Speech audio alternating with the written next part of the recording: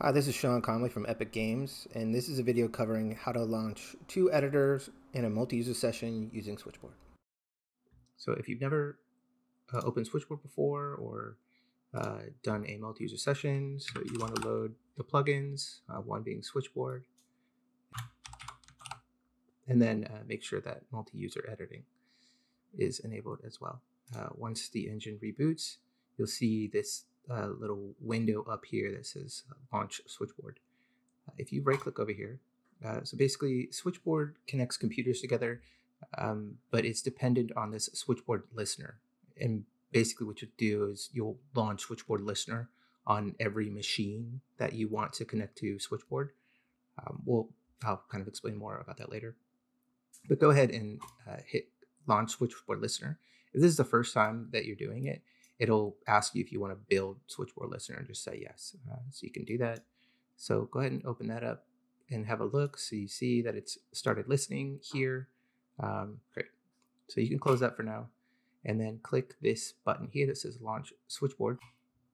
And again, if this is the first time that you're doing it, it'll pop up, ask you if you want to load a bunch of Python modules and things like that. Just say yes.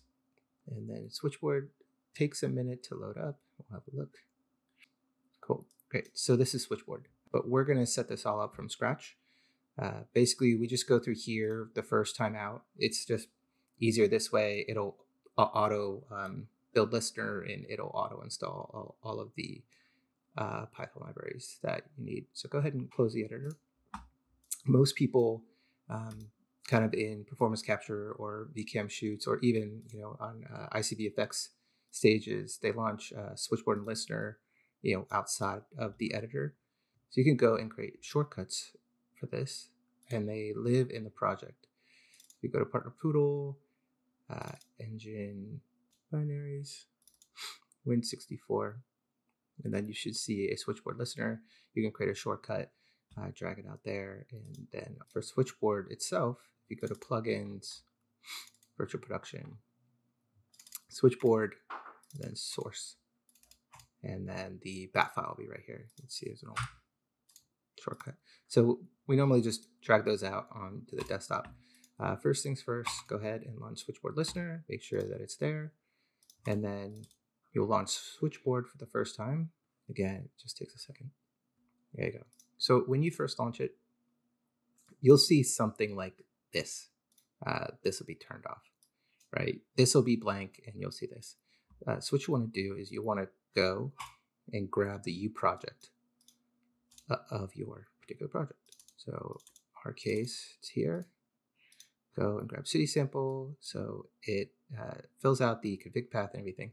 Now, if you are connected to Perforce, if you're connected to source control, you should be able to click this Perforce button on, and it'll auto detect everything. If it doesn't, try hitting detect. And if it still doesn't, it's not the end of the world. We can hook it up later in the settings. So just click OK here.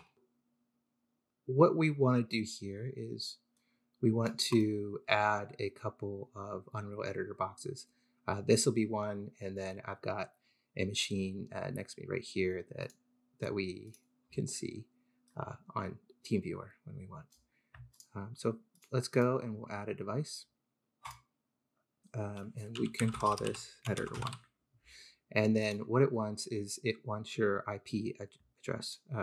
So you can just open up a command prompt and type ipconfig and get the IP address of your computer. So there's that. And if everything's working, you click this connect button, and it should say connect. If you go into the settings here, it's filled out a lot of this stuff for you. The Switchboard IP will be whatever the IP of the computer that you're launching it on. And then you pretty much don't have to mess with anything, hopefully, on the box that you're launching Switchboard on, but just something to take note. So here's your IP there. And then this is all of your source control information if you're running with source control. This is your workspace name, the path to your U project, and then your engine directory where the engine's installed. Let's go have a quick look at that. So here's where my engine is installed. That's where that is. And the workspace name, you can get that from Perforce. here, if you go to workspaces, and you go to edit. So here's your workspace name, and you can just copy and paste that right in. Another thing to note when it comes to Perforce settings. So if you're filling out your source control manually, this is the workspace name of your local box. Now the Perforce project path and your Perforce engine path. A lot of people kind of make a mistake when they're first filling it out, especially manually, and they'll go like, D : whatever, and source to their Perforce project path and to their engine path. In this particular section, it wants your stream, right? It wants the actual stream to the actual install. So, UE5, partner poodle, whatever. So just kind of watch out for that. It even tries to, give you like a little hint here to try and help you out, not to, do D : whatever. Let's go and hook up our second box. Now, the second box, the same thing, make sure Switchboard listener is built on it, make sure plugins are loaded, things like that. I have launched Switchboard listener on my second machine over there. It's right here. And then what I do is I normally just kind of send myself an email or Slack all of the IP address and all the Perforce settings for my second box, but we can just go through it here. So let's start on my engine. Let's call this editor 2. And the IP address for my second box is, let's see. Here we go. Great, so let's connect that. Okay, that's fine. It says could not start P4, but it connected the editor. So the reason why it's having a problem connecting to P4 is chances are, now if you've got similar machines or if you're on a stage, you may want to consider duplicating project path, duplicating. The workspace name will probably have to be a little bit different, but in this particular case, on my other machine, like all this stuff is on the E drive, it's not on the D drive, things like that. So we'll go and, like I said, I just slacked myself all this information. I'm going to copy and paste it. Now this is a little bit of a slow process, and we'll kind of skip through this pretty fast in the video. But every time that you update this information, it'll kind of come up and it wants to like parse through assets. I'll show you a little bit for the first one, and then we'll just skip through. So this is my workspace name on my other computer. And then you should see, there it is. So this will go through here. Change your engine. We'll go to project. Great. Okay, so that's done. Come out here and you can kind of jostle this by disconnecting and connecting again. And hopefully what we'll see is we'll start seeing some changeless going here. Okay, perfect. So the reason why we're only seeing the project changeless and not any engine changeless, if you're building from source, is you would want to go in here. It's saying use existing, and you can switch this to build engine. And now you see engine CL and project CL, and this will take a minute, but it'll grab the engine CLs from both boxes. So this is red here. That means that the project CL is out of date on my other box. You can set the preferred project CL and the preferred engine CL right here. These buttons will just kind of bring everything to the latest that you have in Perforce. This will sync all devices. So it will sync anything that's in red to both devices. This will just sync to this device and this device, of course. This will build everything. So it will build the engine, and then this will sync and build. And again, you've got the build button right there. So for right now, we're just going to sync our second editor box to make sure that both machines are lined up with each other, which is kind of a necessity. Okay, great. So just to take like a quick little tour here, this is the level that you're going to want to open, right? The persistent level. So we're going to open simple ground. And then down here, this will say whether or not when you launch these editors, it will auto join to a MultiUser session. And this is the session name. So it will create a server and then create a session. So you've probably seen these two things kind of toggle on and off.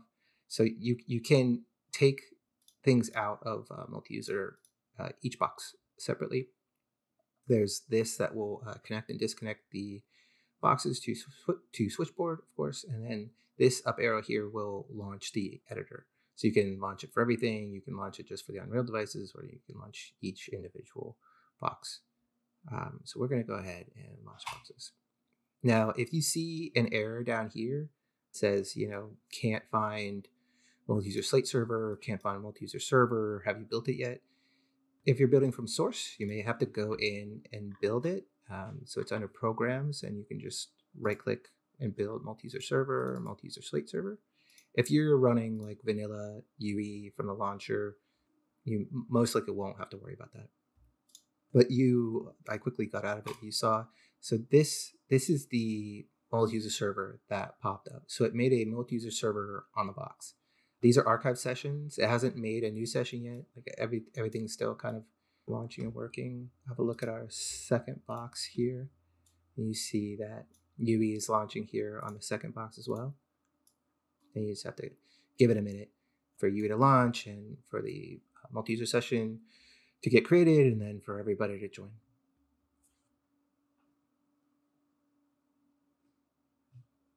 Okay, so right here, you see the engine just popping up right now. It's preparing shaders. You see this little box here that says, joining session.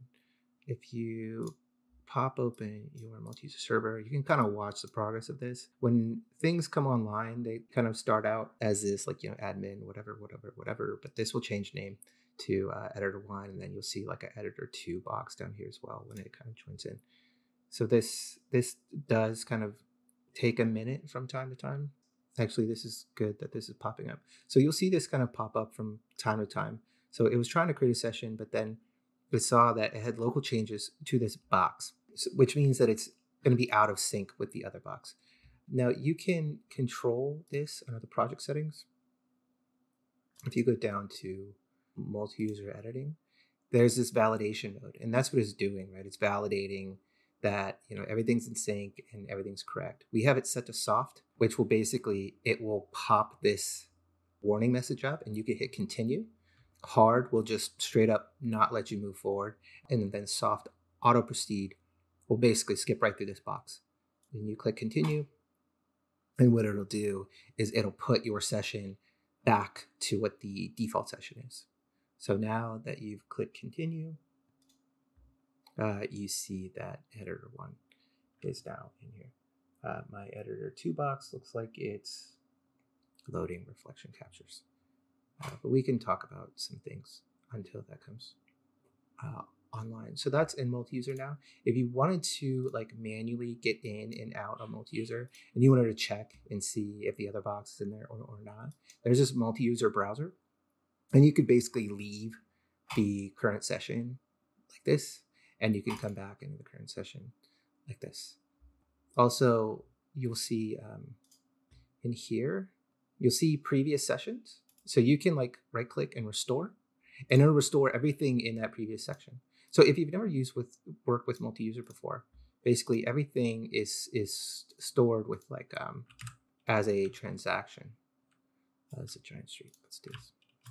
So if I move this around, you see these are all the transactions. It's kind of like the undo buffer in Photoshop. So all of these changes will be reflected in the other box, in this box, and they're all stored on the MultiUser server. These aren't necessarily going to be going straight into your persistent level yet. Let's say you have done your session, everybody's moved things around, everybody's happy, and you want to save and you want to submit to source control. What you could do is, you notice down here when you're in a MultiUser session, there's this thing called persist session changes. So if you click on that to persist, you'll see everything that was changed. In this case, we just changed the sidewalk on the UMap. And if you were to make a whole massive changes, grab this, grab this, grab this, and you go back to persist session changes, you'll see that now this map and this map got changes. Now you don't have to persist everything. If you don't want to, you can just click that off. You can click that on. You'll see submit to source control or not. If you were to just hit persist, what it would do is it would take these transactions out of the multi-user server and basically bake it down to the persistent level. And then what you can do is you can save all and you can submit to source control. You can also save yourself a step by just hitting submit to source control, change trees, and you hit submit, and it will automatically do that step for you where it will persist the changes, it will save your persistent level, and it will submit everything to source control. And that's a way to get into a multi-user session from source control, adding both boxes and working together, and then how to save changes and submit them. Now, what people do on a VP set, like a performance capture set, or on a VCAM set, which is something that maybe we should go over here, is now let's say we're done with this one and we're good, and you leave for the day and you come back in the next morning and you're ready to shoot again. Now, there's kind of like this art form to when to version up a multi-user session, when to keep things around, when not to keep things around. It's the same thing on an ICVFX stage where they'll version up the multi-user session pretty much, every time they yell action. Because what the nice thing about it is all of these sessions can be kept around, and you can make, connections from these sessions to whatever, like record take names or slate names. So you could always kind of get back to what you need to do. So, we find ourselves making a lot of multi-user sessions. So let's go ahead and close this. And then what we can do, you can hit this plus arrow to version up. Here we go. And let's bring everybody back up. And you'll see that it will add a session here.